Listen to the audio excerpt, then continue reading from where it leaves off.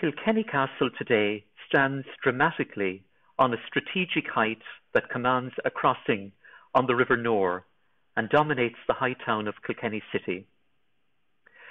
Over the 8 centuries of its existence, many additions and alterations have been made to the fabric of the building, making Kilkenny Castle today a complex structure of various architectural styles. The original Anglo-Norman stone castle was built by William Marshall, the 4th Earl of Pembroke, during the first decade of the 13th century. This would have replaced an earlier wooden structure erected here in the 1170s by his father-in-law, Richard de Clare, Strongbow, the leader of the Anglo-Norman invasion.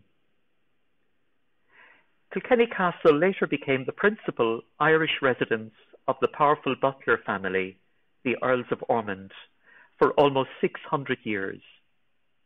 James, the 3rd Earl of Ormond, often referred to as the Earl of Goran, purchased the castle in 1391 from the absentee owners, the Despensers. The Butler family retained ownership of the building until 1967, when Arthur, the 24th Earl and 6th Marquess of Ormond, presented it to the people of Kilkenny with the surrounding parkland for a token payment of £50. The structure has been in the care of the Office of Public Works since 1969, and many important programs of archaeological excavation, conservation, and restoration have been carried out. The terrace corridor is down a short flight of steps and under the garden terrace. On the left, a passage cut through the north curtain wall leads into a small cellar, where the curved shape of the adjoining tower projects into the room. Excavations here reveal the foundations of a 16th century Tudor building, probably built by Thomas, the 10th Earl of Ormond, and beneath that again, a medieval sod house. The medieval foundations show clearly the sally port, a secure door in the base of the castle where troops could make surprise attacks, called sallies, on an enemy, without compromising the security of the castle. The undercroft, a circular chamber, the massive depth of the 13 walls can be seen clearly. Within the walls are 2 plunging arrow loops, slit windows, which allowed an archer to shoot at attackers outside. On the ceiling is an example of willow wicker centering. This is left over from the wicker structure that was used to support the vault during construction.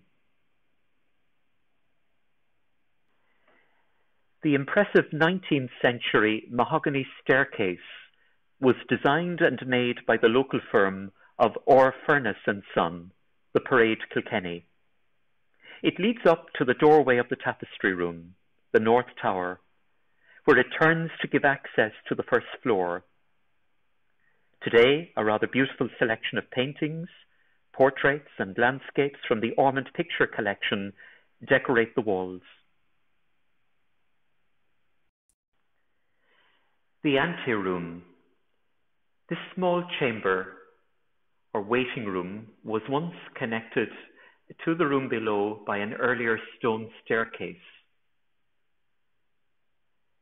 Guests may have been formally announced here on arrival.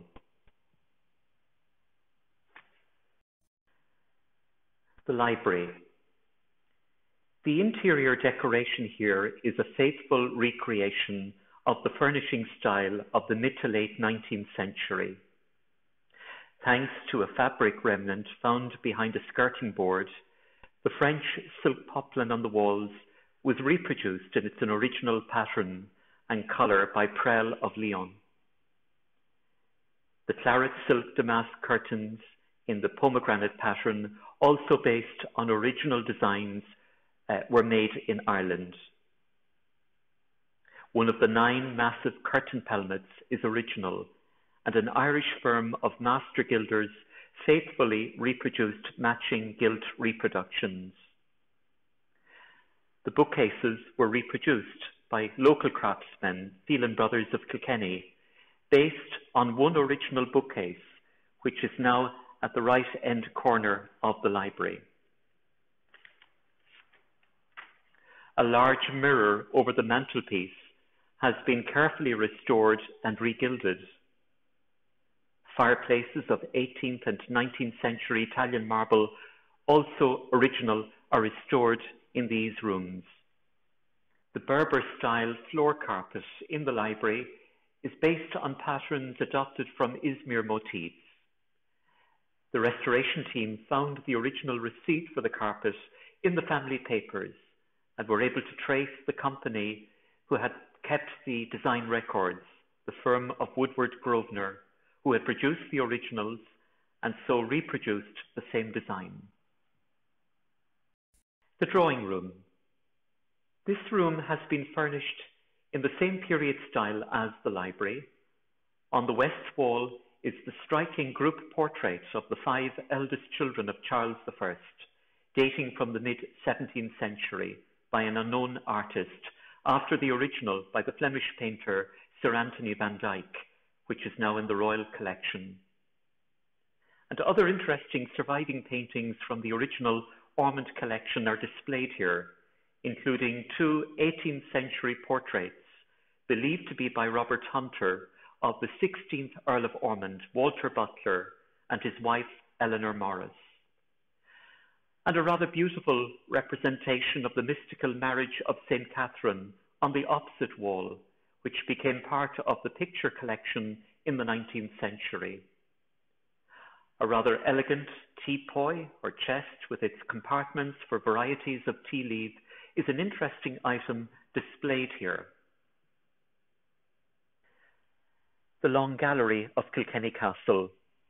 The gallery was built in the early 19th century by the architect William Robertson and was constructed on earlier foundations. Robertson's picture gallery, in keeping with his work on the rest of the castle, was in castellated baronial style. It was initially built with a flat roof that began to cause problems shortly after completion. The distinguished architectural firm of Dean and Woodward was called in during the 1860s to make changes to the overall design of the picture gallery and other corrections to Robertson's work. These changes included the insertion of 4 oriel windows in the west wall and the blocking up of the 8 existing windows, while another oriel was added to the east wall. By the 1860s, the leaking flat roof had been replaced by a pitched hammer beam structure with central glazing of green glass. The unique roof by Dean and Woodward is supported on carved stone corbels of Portland stone by Charles Harrison. The entire ceiling was hand-painted by John Hungerford Pollen, then Professor of Fine Arts at Newman's College, the Catholic University, Dublin, using a combination of motifs ranging from the quasi-medieval to the pre-Raphaelite, with the interlaced gilded animal and bird heads on the crossbeams. The Brussels tapestries of the story of Decius, circa 1630, 3 of which are in the Long Gallery today, are attributed to the workshop of Jan Rice, after designs by Sir Peter Paul Rubens.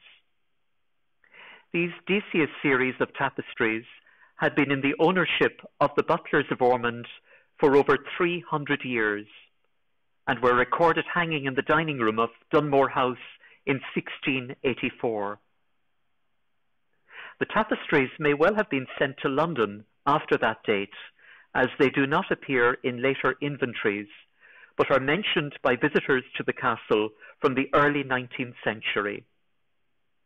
Designs for the tapestries were carried out circa 1616-1617 by Sir Peter Paul Rubens, and it appears that originally 7 of these great works existed, with 6 remaining today.